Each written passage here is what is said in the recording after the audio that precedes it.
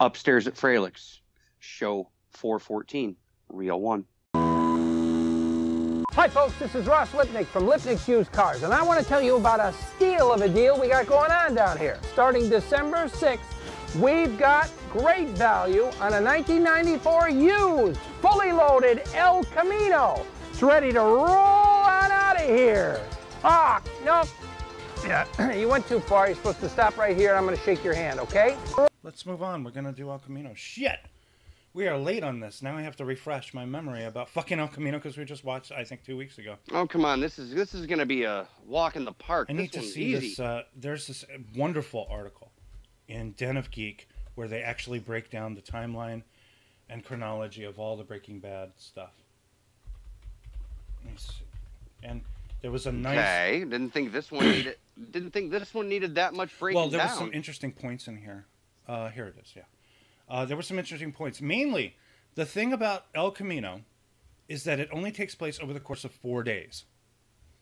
And it takes place right after the events of the final episode of Breaking Bad, which means it is not the last in the chronology, because the last in the chronology, as we know, are the final 4 episodes of Better Call Saul, right? Which is, I guess, I don't know what, I have to look that, I have to check that here too. I believe 2010. Flash forwards. Yes. Okay. So, El Camino takes place according to this article, Den of Geek. Maybe I'll put it in the show notes if I can. This link for the article. Between September 7th and September 10th of 2010, and it is the 4 days. The last 4 days of Jesse Pinkman in Albuquerque, basically. Now, the Better Call Saul stuff takes place starting from September of 2010 to December 10th. So basically, I guess he's only working at the Cinnabon for like a handful of months, right? Well, we also that's right. I forgot. Breaking Bad ends. He was he was gone for a year. So when does Breaking Bad end? Wait, let me check. Breaking Bad ends of 2010. Okay, September of 2010. But you also have to remember, Saul disappeared himself for a year. Him and Jesse was already being held captive for a year. Walter was in exile for a year. Same with Saul. Saul and Walter had disappeared themselves. Saul was already balls deep in fucking Omaha, Nebraska, working at that Cinnabon while all that bullshit was going on in Albuquerque. Saul was out. Right. Okay. So Saul was gone for a year? Saul was already gone. He was already working at the Cinnabon for over a year. And that's when he even said... Okay, so it's only what we see. To Francesca, he said, hey, be at this payphone this day, this year, this time, I will call you. And also Ed had filled him in on who he was supposed to be. When he disappears, and he actually says something. Didn't he actually say something about I'm going to get a job as a Cinnabon manager in Omaha, Nebraska? Yeah, he makes a joke. He made a joke about it. It's like, hey, if we're careful, this time next year I could be operating a Cinnabon in Omaha. Yeah. So what we're seeing, that black and white, those 4 episodes, those final 4 episodes, and also the beginnings of the Better Call Saul seasons, for the first 5 seasons. We see these little black and white bits where he is the mustache, and he still gets recognized. I don't understand that. He's like, say it. Better Call Saul. Better Call Saul. Do the finger. Better Call Saul. So we get that, and then we get the final 4 episodes, which start with Nippy and end with Saul gone. And that is the final bit of the Breaking Bad chronology. But before then, everyone had wanted to know. And also, it was Jesse Pinkman is a very popular character. He disappears, until the end of the 4th season of Better Call Saul. Then we get 2019 is devoted basically to El Camino. Vince Gilligan writes and directs this movie, and it is a movie. It does get an actual theatrical release, just I guess for a handful of days, but mostly it's a Netflix movie. Yeah, unfortunately, it was not. I believe when it did go to theaters, it was not for an Oscar run. It should have, though, because it was just beautiful. It's a beautiful film. Yeah. Well, they should have, but unfortunately, it was an Emmy film, not an Oscar film. And Fuck you, Netflix, for not releasing. It this should have movie in gotten that theaters because I know nationally. that they do that with Yes. certain titles. Like there was this I forgot who. Well, Glass Onion has got a 1 week run, so it could qualify. There was another for one too Oscar called Roma, consideration. and I forgot who made it. Alphonse Cuarón, wasn't that? Yeah, Alfonso Yeah, Cuarón made Roma, and that And got that a got 1 week and that run. got it got nominated for Best Picture. Well, actually. so did Irishman. The got a Irishman run, also got yeah. like a two. They decided, 2 I week guess, run. I don't know. Was it a conscious choice? Was it a Gilligan saying basically maybe the audience is television, not film for this movie? I mean, but then again, Vince Gilligan knows best, and he probably was right. Maybe it was meant for television and not meant for theater. Yet, Regardless, I considered it. it's a a film, big. Okay, It's a big movie, widescreen. There are certain sound things going on. The sound mix is a theatrical sound mix because I noticed this. We were watching it because we watched it right after. I wanted to do everything in the order that it came out. So at the end of Better Call Saul season 4, right, we pop in El Camino, watch it as our movie of the night, and the sound mix is it's a theatrical sound mix. And what's more, it's a lot of the photography is very film. Even though I don't know if they shot it on film. They might have shot it on film because Breaking Bad was shot on film. And I don't know if Better Call Saul was shot on film either, but it might have been. Well, I'm gonna have to give you the flashback to about 2 years ago. Remember when I said this was my, I believe this was my number 9 or number 10 movie of Yes, let's 2019. put that clip in right here. I was like, what? El Camino? I knew nothing of Breaking Bad at that point. I was like, you're putting a TV movie in here? What the fuck is wrong with you, Froelich? Just like the fucking Andrew Dice Clay movie as the greatest comedy of all time. What the fuck is wrong with you? But then let's see. Refresh my memory. What exactly did you say to me after you saw El Camino? Oh, I said I was wrong. I mean, I really enjoyed it, but the thing is, you do have to. The way the movie's made, yes, it is possible to watch it without having watched Breaking Bad, I guess, if you put it together. Because what are these movies? Like I've said, this is a tribute to kind of like filmmaking. And I was thinking about Better Call Saul, too. Better Call Saul is, it reminds me of French New Wave, right? And a little bit of El Camino kind of reminds me of French New Wave, too. So you don't necessarily have to know quite what happened before the events. All you have to know is Pinkman is in trouble, and he needs to get the fuck out of there. That's your basic story of El Camino. He steals Todd's car, which is the El Camino of the title, and that's all we get, really. It's kind of interesting. He gives it to Pete, and Pete's always like, I've always wanted to own an El Camino.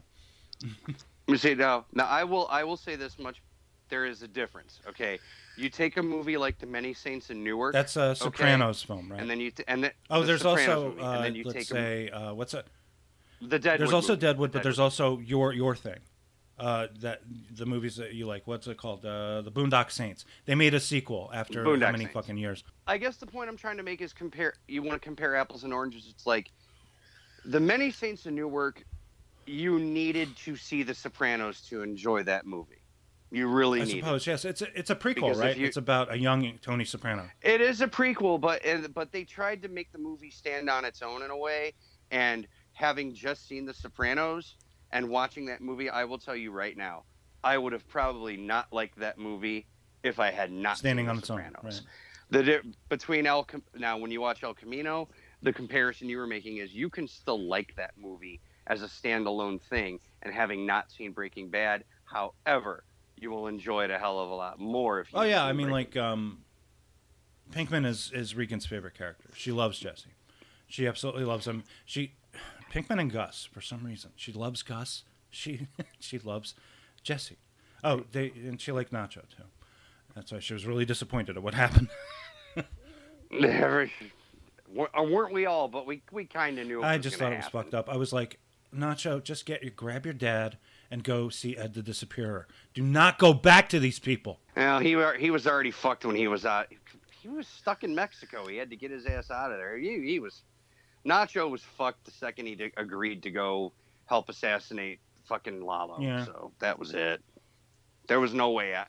And we After knew that, he that had was to literally die the anyway. point of I mean, no like, return for because Nacho. as we know, the whole thing about Breaking Bad and Better Call Saul is that bit of dialogue about Lalo and Nacho. Obviously, Jimmy had no idea what happened to either of them. I mean, okay, but we do admit this. We were hoping against hope that Nacho and his dad would, escape to Canada and be hiding out there away from the cartel. We were hoping that, but realistically, I that's just not hope what was his going to dad's happen. okay. That's all I. His dad's okay. We at I least would know love to that think his that dad's Gus is a okay. man of his word, but Mike was adamant that nothing happened to his dad. He actually tried to save Nacho, but he did, like he said, he warned him. You get in bed with the Salamancas. Yeah, so I even told you that when it came down to I was listening to our podcast last night, and same thing you said about Gail, and it was same thing I said. It's like, you're a nice guy, but you know what? You got in bed with something you shouldn't have gotten in bed with, and you got killed. It was your own fault. That's the tragedy of it, because he was just Tuco's friend at the beginning. He was just a friend.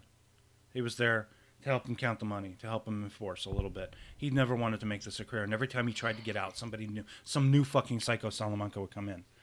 Yeah, exactly. Hector mainly. It's like, once Tuco went to jail, then Nacho ended up taking over for Tuco. And then what happens after that? Hector wants his father to become a fucking drug mule.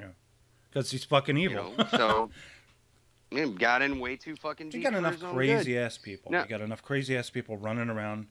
And then you talk about the poor guy who got in too deep. That was Mr. Jesse Pinkman right there, man. In this movie, at least he gets a happy ending. Yeah. Well, the happiest ending that he can get. He has to go through hell because he gets out of there, and he just busts out of there in Todd's El Camino, hides the car at Skinny Pete and Brandon's, and it's weird. Brandon and Skinny Pete have not aged a day.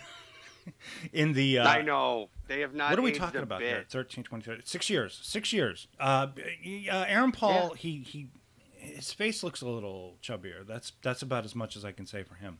No, speaking of chubby, who we'll get to in a bit. Speaking of chubby, that's anyway. That's Todd. We're talking about Jesse Plemons there. I was wondering if you knew if he had grown his hair out, and the beard and everything for the movie, or did they just slap something on him very quickly and have him shave it off, and I think Aaron probably grew it out just for this. I'm pretty sure he did. Maybe, okay, the beard, I'll give it. You can grow a beard quick. Anybody can. Give me, dude, I had a beard once. Give me 4 weeks. I can have a great big bushy beard. But hair-wise, yeah, he probably was a hairpiece. Right. Okay. Might have been. Because it's figuring, I don't know how long it announced, but I do know that they take their damn time. Gilligan and the whole staff of the shows, they would wait a whole year before shooting other stuff. Remember? Just to make sure that things looked authentic. Yeah, to keep things within continuity, I should say. But man, this was one of those, I think, and I even told you this in my first thing. I was like, this was a movie that really did not need to be made. Like, we didn't want it, we didn't ask for it, but we wouldn't have. Yeah, we wouldn't have expected it. I'm glad that it was willed into existence. I think it was a present. I think it was a nice present for fans of the show and fans of Pinkman. He's the one missing element who you don't know. There's no closure on. So why not make this movie? And it's so, you know what I like? It's so simple. I think that's why you can watch this movie on its own, because the story is very simple. All that happens is basically he breaks out of that place where Uncle Jack and Todd and everything. He killed Todd, as we know at the end of the final episode. He gets the hell out of there. There's an explosion. But he's screaming instead of laughing this time. It's weird because he was laughing at the end of the Breaking Bad finale, but he's screaming in this version. Well, because that aside, laughing, screaming, it could be a mix of manic depression. Because as soon as he gets to the house, and as soon as he wakes up, he doesn't even know where the fuck he is. He's scared to death, actually, because they're talking about the big explosion, they're talking about the end of Walter White, talking about the death of Lydia, basically.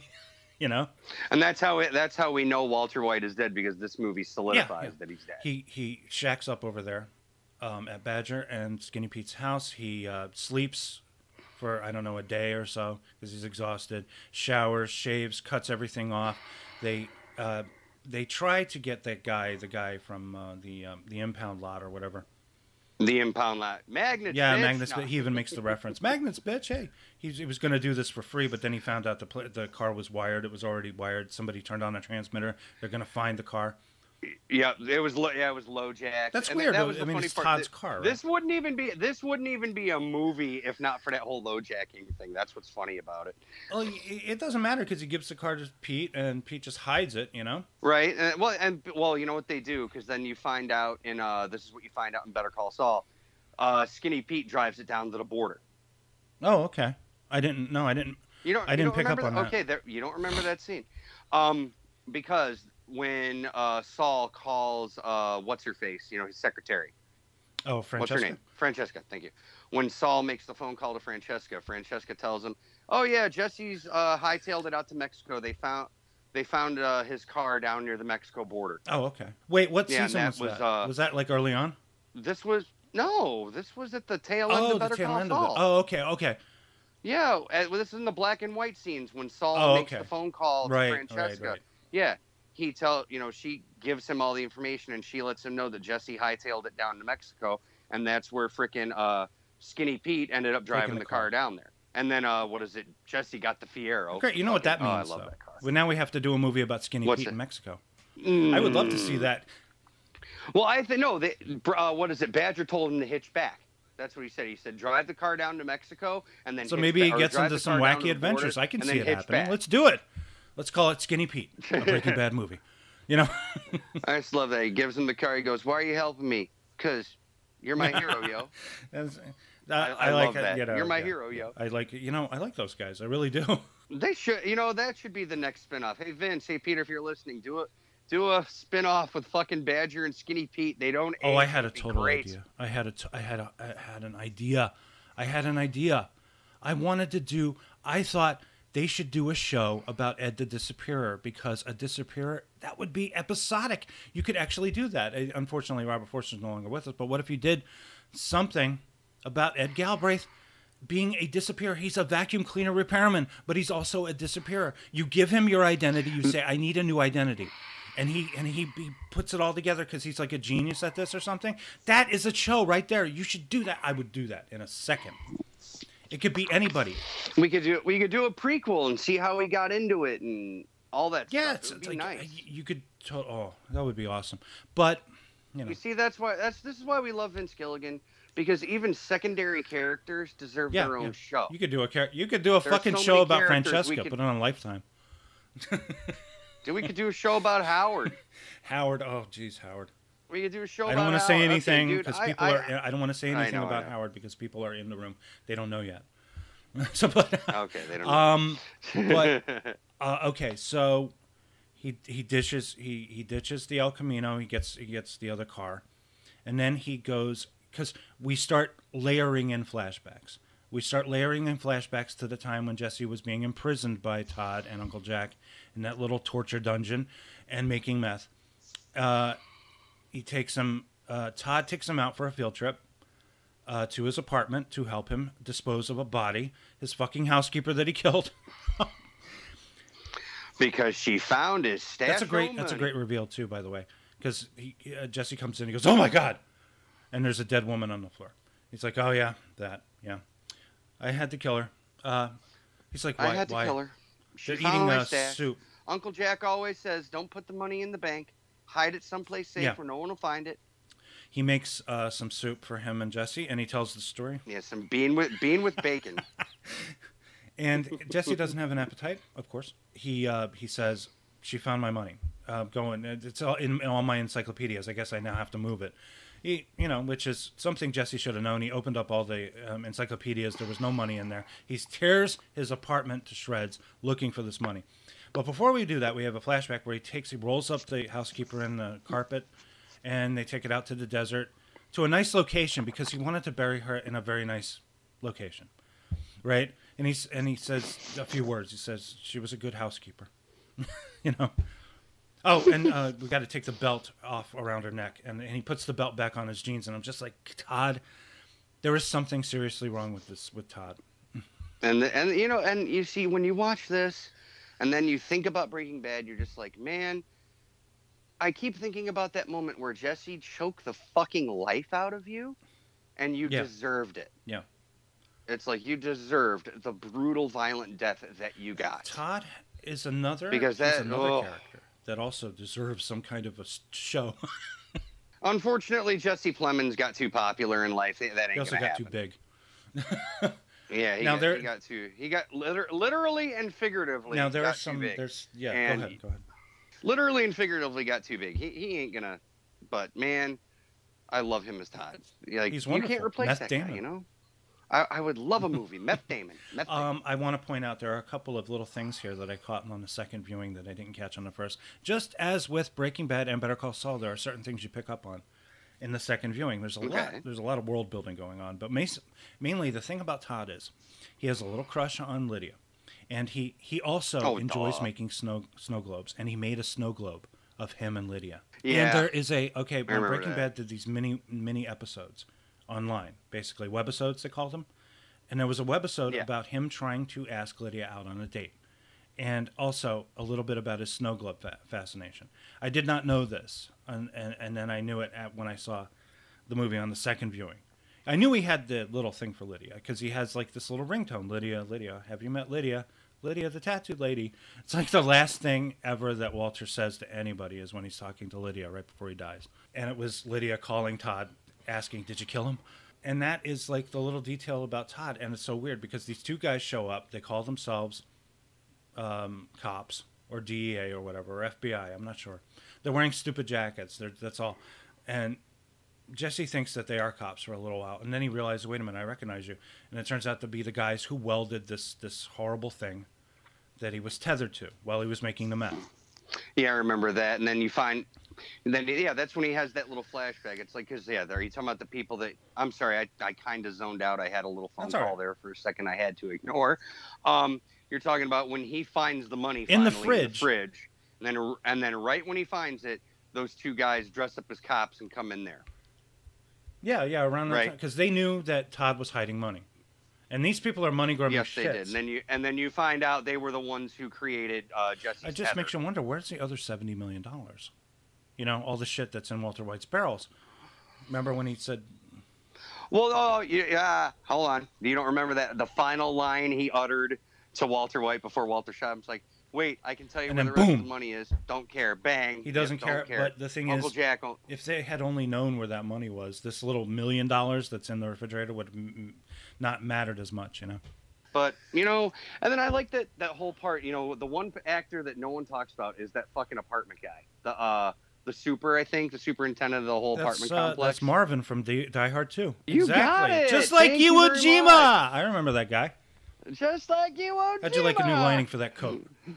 I remember that movie. Oh, yeah. He was one of the helpful guys, the guys who helped John McClane instead of the assholes who didn't. I'm actually glad you Skywalker. remembered that was fucking Marvin, dude. That was awesome. It was good to see him. I love that scene. I think he was cast definitely because of Die Hard 2. Because I think Vince Gilligan and Peter Gold and all these guys, they're all movie people. I mean, they all have the same references. That's what I was saying. Kim and Jimmy, rather, would be awesome friends because they share my taste in movies. They like Martin Scorsese. They like Shrimp Scampi, and they like The Thing. Yeah, they could be my friends. But that's it. I would not want to deal with them on any other level except maybe movie night. That's it. I wouldn't want to hire him as lawyers, definitely. Well, maybe Kim. Kim has a heart. She cares. Yeah. Kim's a great lawyer. Well, she's a good pro bono lawyer, so I guess that's the kind of good pro bono lawyer you want to have. But after that whole thing, that's when we find out Jesse gets all that money, and then he finally packs up and goes to see the disappear. He gets a third of the share at first, brings it to Ed. Ed's like, you're short because you should have paid me first for that last time that you didn't get into the car. So I'm going to need $250,000, right? And he's like digging through it, and he's short $1,800. So he's like, and then there's a little bit of a standoff between them where he calls the cops. He's like, you didn't call the cops. He's like, if you had called the cops, you wouldn't have hung up. They would have told you to stay on the line. And then the cops show up, and he's like, oh, shit. And he gets the fuck out of there really quickly. Love that. So he decides, fuck it. I'm going to take the rest of it from this Neil guy, Neil and Casey, the welders. And they have strippers or hookers? I'm not even sure. $700 an hour they hire these women. Because they're fucking stupid because that's what you do with money that you just found, right? Yep, that's what you do with found money is you get hookers and blow. Snorting coke. And And he But then we got to go to the part where he goes to his parents' house, like, and he grabs an old World War II gun or something, right? Yeah, like he grabs a 22 and then that one gun that basically fires the equivalency of birdshot or something like that. And then and then what is you think it's going to go one way, but where it goes is freaking incredible. Jesse goes to that compound. And then, it's kind of a variation on what Walter did with the garage door opener. Nobody was expecting it. Nobody was expecting a machine gun attached to a garage door opener shooting through the trunk of a car into that office that kills everybody, pretty much. And instead, he conceals the gun inside his jacket, fires it through the jacket, and all he does, he just kills Neil and Casey. He lets the other guy go. Well, because they were just there to party. They didn't have guns. And he's like, dude, you're on fire. And they had no idea about all the money that frickin' what was it? It was like, so 2/3 of that was what? Almost. Well, what did Jesse? I think it was $1 million in the fridge. Jesse got almost, or $750,000. He almost had enough, but he took the rest. And then initially he wouldn't have even killed the guy. He just said, "Look, give me $1,800 and I'll walk out of here. I need to all I need is $1,800. Give me 18. All I need is $1,800." And then the fucking cocky guy just says, "Okay, well, you know what? Let's draw for it." It's like, okay. And there's your neo-Western. We talk about the neo-Western, but I think the whole idea is you have a gun, you're out there. There's no law. There's no law and order. There's no cops. It's strange too, because the show we go through Breaking Bad, we go through Better Call Saul, and we go through this movie, and there's a very little of a police presence. You see them a little bit toward the end of Better Call Saul when he gets arrested. That's about it, right? That's about it. The rest is just thugs. It's just thug life, thug culture, the way it is. Well, but after that scene, we get the one scene I think everyone wanted to watch the movie for. We get that one scene with Walter and Jesse after that big hook. It's okay. This is how El Camino kind of parallels the finale of Better Call Saul, because he goes back into his life into little moments. And this particular moment was after the 4 days that they spent in the desert, right? And they find themselves a nice hotel, and they go to a nice buffet, and he's eating, and Walter just doesn't have an appetite, and he tells him, this is the thing that really gets to me, is that, even through all this, and I know this was supposed to be earlier in the whole thing, this flashback. He's telling him, you should go to school. You should go to college. You're bright. You can do you're very good with business. Maybe you consider going into business and get a business degree. And Jesse just doesn't see it because maybe it took him a little bit of time to grow up. Maybe Jesse grew up after Jane died, Maybe that's where his evolution really happens. Walter sees him as a surrogate son and treats him that way. He does the tough love approach. He tries to encourage him.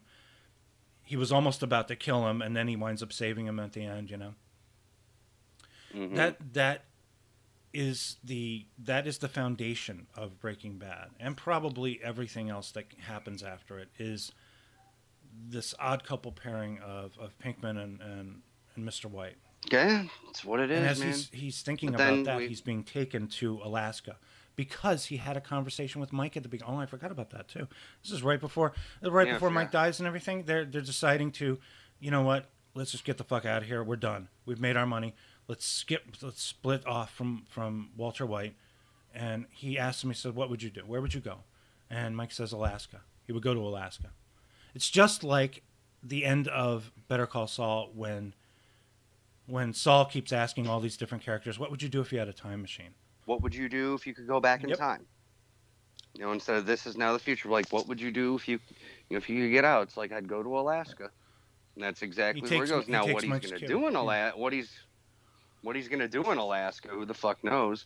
But you know what? He should be glad he had all that extra money, because that extra money helps him buy a life and can get a job. I mean, he's probably going to work on, I guarantee you, I know what he's going to do. He's going to be up in Alaska. He's going to work on a fucking pipeline for the rest of his life. Maybe he'll work on a pipeline. He'll grow his beard out, That great big bushy beard.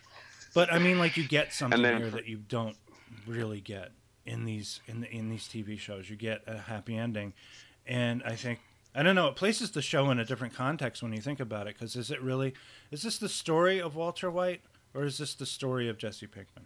I think Breaking Bad was the story of Walter White, but then Vince realized, you know what, this wasn't just about Walter White. This was about Jesse too, and Jesse needs, closure. Because if you think about it, the three main characters on that show all got closure. It was always about Saul, Jesse, and Walter, and then Mike to another extent, the side characters, Mike and Gus. Every character got their closure that they needed, except for Jesse, and that's why this movie existed, was so Jesse. Because you got to remember, Better Call Saul was already airing at the time this came out, Yep. right? So we all knew Saul was eventually going. The whole reason the show existed was so Saul could get his closure. Was you're going to find out what happened to him when it was all over. Jesse was supposed to be a footnote, but I'm glad we found out what happened to him. I'm glad that he was the one character that deserved a good ending. Yeah. You know what I mean? Nobody else deserved a happy ending. Jesse deserved it because also this is like I said before, these shows, even good people die. Good people get killed. Good people die. Innocent people die.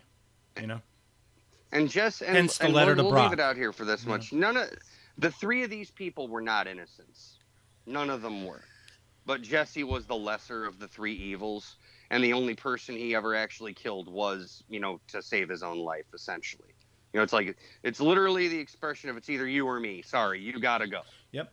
And he just did what he had to do for money. So, again, I'm glad he got the ending he deserved. So, final thoughts. We are, as I said, I'm on my second watch of Better Call Saul, and we're in the final season right now.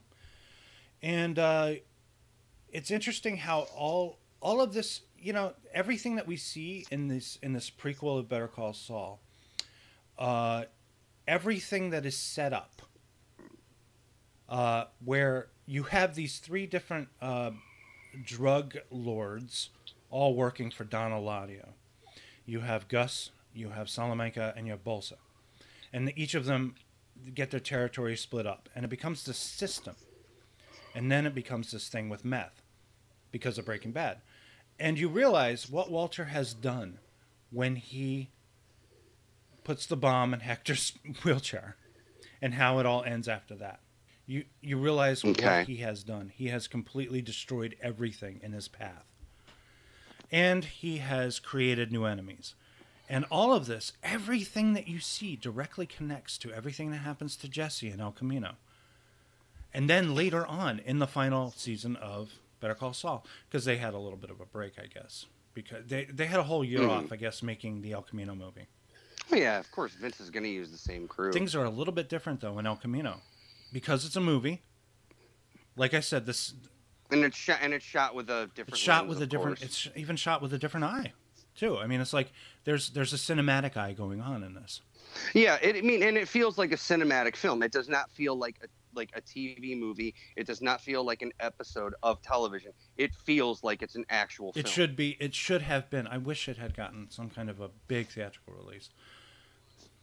But do you know what? Okay, let's just say this is Vince being smart. Look how popular the up until Breaking Bad, The Sopranos was considered one of the best, if not the best, drama on television, right?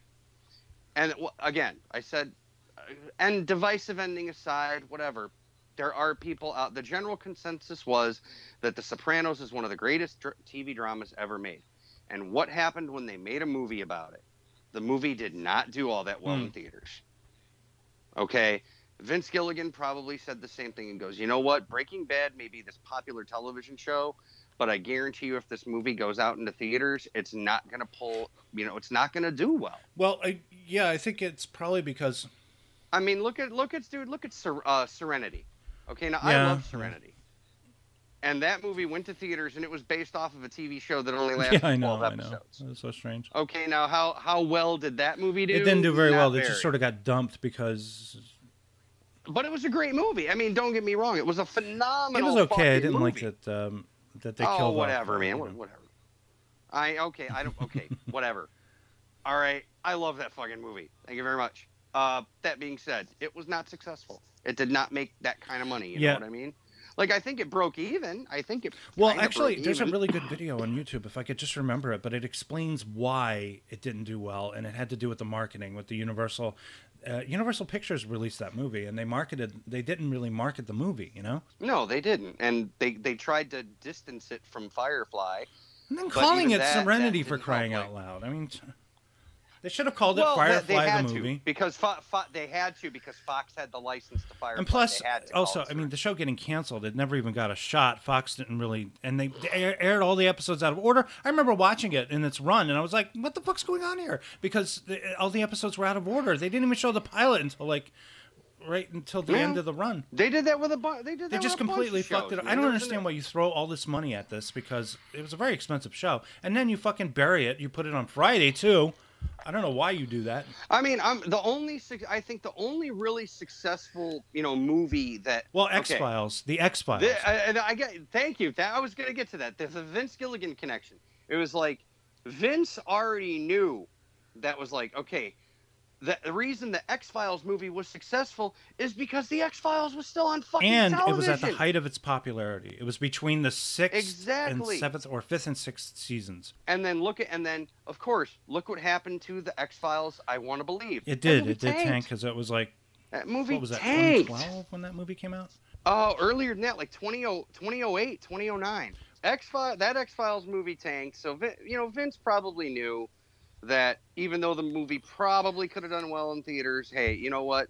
I got a Netflix deal out of it. I get to make my movie, and I'm going to dump it on streaming. Fuck it. And on top of that, I guarantee you got to make the movie. And as we said, I was trying to make this point a while back. And Sony put up the money for it. Sony put up the money for it, too. I mean, you got to remember, Sony had to put up the money. But I also wanted to say that Breaking Bad and Better Call Saul, these shows were what you call growers, not showers. They had to grow. They had to grow a base. And they did, apparently, I mean, it's like everybody was talking about it, especially at the end of Better Call Saul this year. People were talking about it constantly.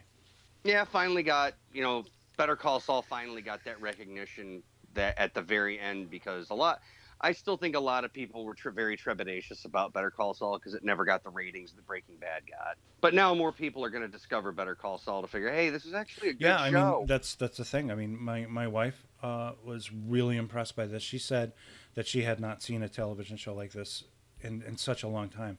And also, I mean, like, just all the little bits. There's the great writing. Like I said, Breaking Bad is the writing, and Better Call Saul is filmmaking. I mean, it's like incredible filmmaking. And I can see so many differences. That's why there's so many. Like, I watch these TV shows. You know what a typical television show is? It's The Blacklist. The Blacklist is how you make TV shows. You do this. It's jarring with so much music and loud and sound effects and cutting and 100 different shots. And it's just like overstimulation. You can actually sit back and you can enjoy Better Call Saul and you can just watch the show. And it just unfolds, and it's like they don't insult the audience. They don't. Okay. I think it's... Ooh. I'm going to run out of battery if I don't stop now. So... All right. Well, let's wrap it up. Thank you for listening, and we will be back at some point to talk about Ralph Macchio and William Zabka.